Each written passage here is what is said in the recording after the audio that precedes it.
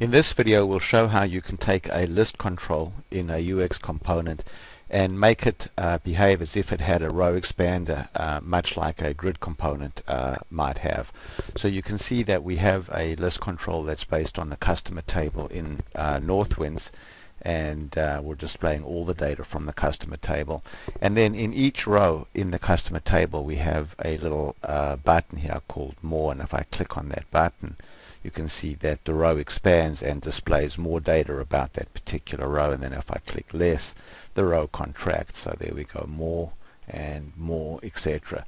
So the way that this is done is by making the template for the list control have a show hide section in it. So if we go here to the list properties here, we'll see that this list is based on the customer table from Northwind, that the list has been set to have a freeform layout, and then in the freeform layout we have a div over here excuse me, that is initially hidden, and this div contains the additional information that's going to be revealed when the user clicks the More button.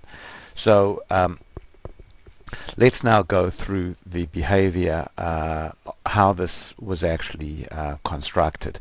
So the first thing to notice is that we've given the div that is shown and displayed it's a special ID, and the ID uses the UX component name, the ID of the current list that we're working on, and then a placeholder here called zero-based row number. So that means that on row number 1 this is going to have a value of 0, and on row number 2 it's going to have a value of 1, etc.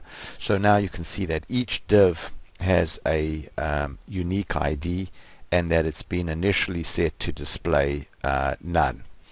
Then the next thing you'll notice is that we have in the visible part, the always visible part of the list, we have on the first row we have customer ID, which is in bold, and then on the second row we have a div, and the div has company name and contact name on the left hand side, and then on the right hand side, and it's on the right because this div here has a style float right, we have a link control that has an on-click event that calls some JavaScript. So the JavaScript that gets called is show row expander, and what we're passing into this JavaScript function is the row number, the zero-based row number, and then also the list ID.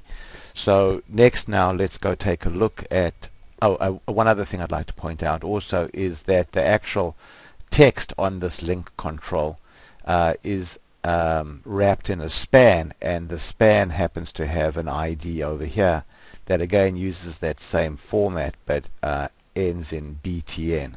So the format for the ID, that is the ID of the div that is shown and hidden, ends in .lph, so list placeholder, and then this ID here ends in BTN. The actual suffix is irrelevant. So now let's go take a look at the JavaScript function. So let's go here to the JavaScript, and we can see here's our function called show row expander that takes two arguments, row num and list ID. And so what we do is we get a pointer to the button element. So there's the syntax for the button element over there, and we get a pointer to the div that is going to be shown and hidden over there, and there's the pointer to that div, and then we just use the a5.u.element.toggle function built into Alpha 5 to actually toggle the visibility of that div. So let's pause now and pick this up in the next video. So we're continuing our discussion of how to add a row expander to a list control. And now we're looking here at the JavaScript that toggles the visibility of that hidden div, and we can see that In the show property, we've got an on-complete callback event, and what that does is it changes the label on the hyperlink from more to less, and then similarly on the hide event we're changing the label on the hyperlink from less back to more, and of course LEB is a pointer to the the span that wraps the label on the hyperlink. Now, in order to write this code here that does the show hide, I just went and copied some code by creating a action JavaScript event and then copying the code. So if I go back to controls here, you can see I've got some static text here that has an ID of D1. So you can see there's my static text with an ID of D1, and it's initially hidden. And then I put a button on the UX component, and then I went to action JavaScript and I chose the built-in action called toggle display of a container, or div. I specified that I was going to be referencing a div called D1, and then on the show complete I just put in an alert, and on the hide complete I put in an alert. And now if I go here and actually click the button, I'll see that the div becomes visible, and then the JavaScript fires. So now I just go back to that action in action JavaScript, and I say view JavaScript, and then I just copied this line of JavaScript here to the clipboard, and then I pasted that into my function. So I didn't actually have to write this code myself. I just copied it using action JavaScript to generate the code for me. So now let's go back and check it out again. So click on the more button. So that causes the animation to display over here, and the div becomes visible, and then as soon as the animation completes, then we change the label on that link control from more to less.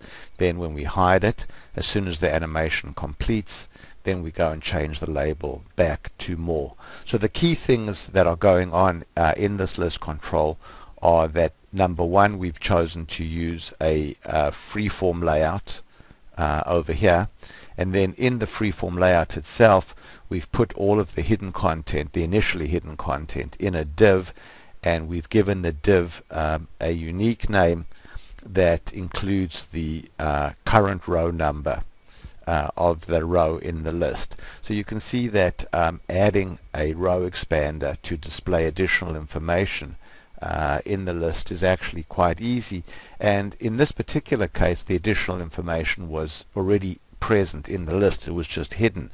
But you can also create much more complex row expanders where when the user clicks on the button to show the row expander, an Ajax callback is made to the server to go and actually get additional information.